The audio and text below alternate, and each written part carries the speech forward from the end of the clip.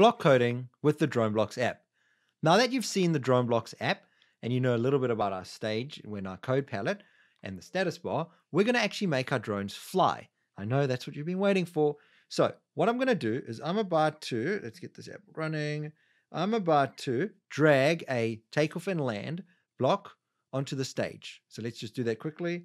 Takeoff, land. Okay, now I've got takeoff and land.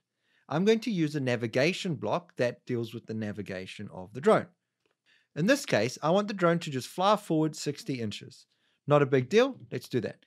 So I'm going to drag the navigation block onto the stage. There's fly forward. And then I'm just going to tap on the 20 and I'm going to change this value to 60. And I'm going to press OK. Now it says fly forward 60, but hang on a second.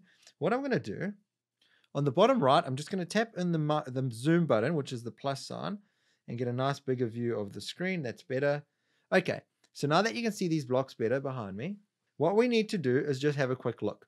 If you look really close at the takeoff block, you'll see that it has a little piece. And if you look at the very top of the fly forward piece, it looks like it's a slot. So those two together, well, like any good concept, will just click. So I'm going to drag on fly forward up and watch it just click into place. Click and land, click, amazing. There we have fully working code. Now it's very important to stress that if your blocks do not click or connect, the code will not run properly. Okay, so this is good, this is bad. Now you know. Good, bad. Cool. Okay, so now that our drone has taken off and flown forward, let's actually launch the mission. As you've seen in a previous video, we need to get out of the DroneBlocks app, go to settings and connect to the Tello. Now, of course, the most important part, battery in, turned on, flashing orange, check. Now, let's check for the network. So I'm on the internet now. I'm going to go to see all and click, click, click, click, click, click. There's Tello, EFE, tap, connecting. Amazing. Okay, now I'm going to switch back to the DroneBlocks app. And you'll notice it says Tello EFE 336 has no internet access. We've cleared that up in the previous video that you have no internet while you're connected to the Tello. Okay, now DroneBlocks will warn you and it will tell you have to follow those steps. We've done that, so we just have to tap connect to Tello. And if we are lucky, bang, there we have a nice camera view of some grass. So now we want to click on the menu and click on launch. But before we do that, I just want to show you something really quickly.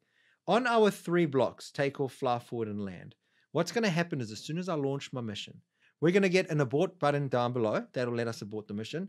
But the code itself, you're going to notice that the block that is currently running will highlight. Okay, so when I launch this mission, takeoff will highlight while the drone takes off. Then fly forward 60 inches will highlight when the drone flies forward. And then when it lands, well, the land block will highlight. Let's see that in action. So launch mission, go and watch the camera. Oh, there you go. But give a loose connection, but it's connecting and it's taken off. And now we're about to fly forward 60 inches. Amazing.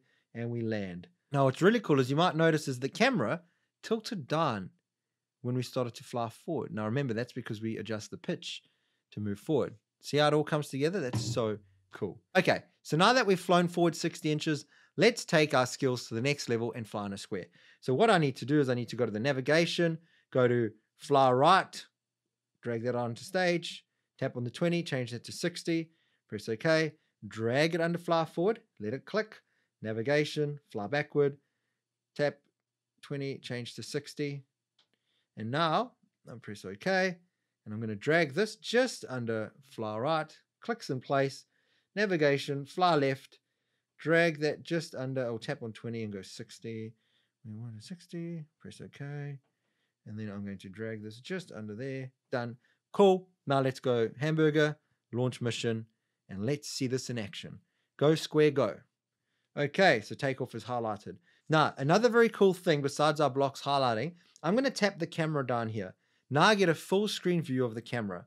How cool is that? Now I'm going to tap on the canvas button to return back to the canvas. And now we're back. Just in time to land.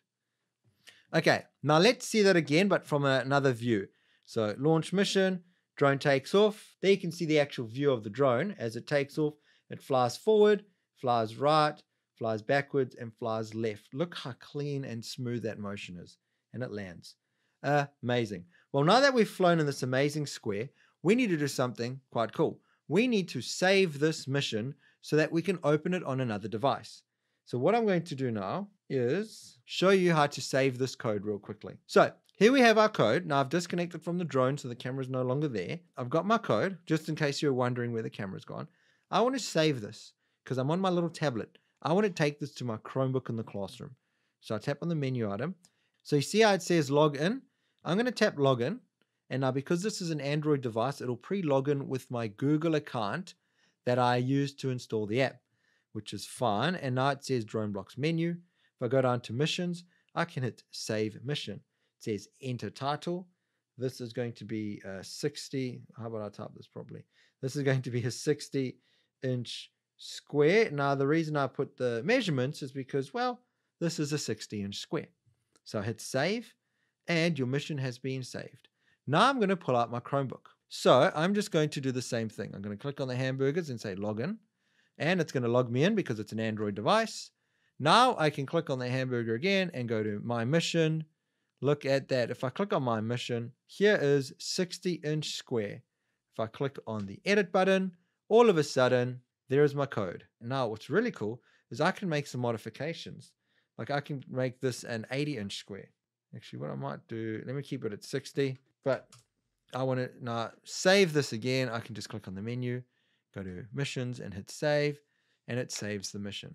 Now, what's really cool about that is if I click on the hamburger icon and go to my missions, so instead of just editing on the stage, I can actually click on this button here. Nice little view on the other screen. This is the share mission button.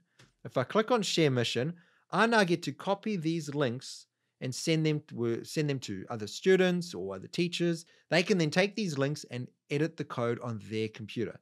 What's even cooler is then they can save that code into their DroneBlocks saved missions. That is so cool. Now, there are two different types, right? We have the iPad shared link. Now, it says iPad shared link, but it's actually a device shared link. So if I copy this link, it'll open up on an Android or an iPhone, because you'll notice closely it says, see how it says DroneBlocks : // That's telling your device to open it in the DroneBlocks app. Now, if you don't have that option, the desktop share link, if you copy and paste this will open up in any browser. Yes, you can do block coding in a browser. The reason why we don't start with the web browser version is because you cannot execute your code or launch your mission from the web browser. There is a limitation about executing code from a web browser to the Tello drone. But what you can do is you can still edit your code, save it into your account, make the modifications, then the students can log into their device on their tablets or their other Chromebooks, and then they can launch the code. Okay, so just so you're aware, if you do the desktop share, great for accessibility because anyone can edit the code without needing the DroneBlocks app installed, but you cannot launch the code. So for your lesson, you would use one of your certified devices. Now that you've used DroneBlocks and block coding to fly on a square and send that code to your Tello drone, we're going to go to the next video, which covers using your block coding in the DroneBlocks app, but in one of our 3 simulators. The simulator is so cool, and I can't wait to show you. Now, the best part about the simulator is that you don't need a Tello drone. So grab your device that you teach with and meet me in the next video.